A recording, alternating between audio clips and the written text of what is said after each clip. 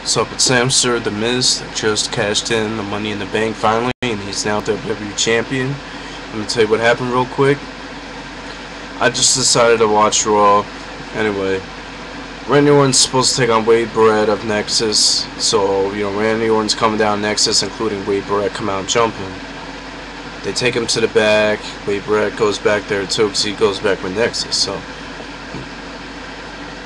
After that, Wade Barrett comes out expecting the match. He's arguing with the referee, and the referee's probably saying like, well, he's not here, we can't start the match, this, that, and the other thing. Randy Orton comes out. Takes a while, within, a little bit into his music, they go at it.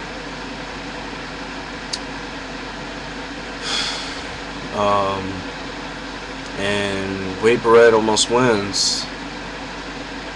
And John Cena comes out of nowhere and helps. And then Nexus chases after John Cena. Randy Orton beats Wade Barrett. And Wade Barrett, I don't know what happens then. Whatever.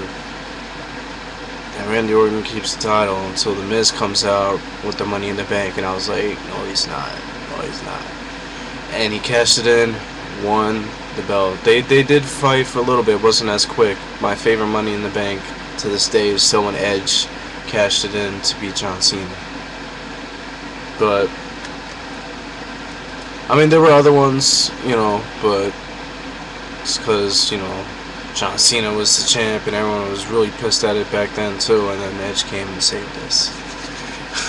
But that happened. So thanks for watching. Yeah, give me views.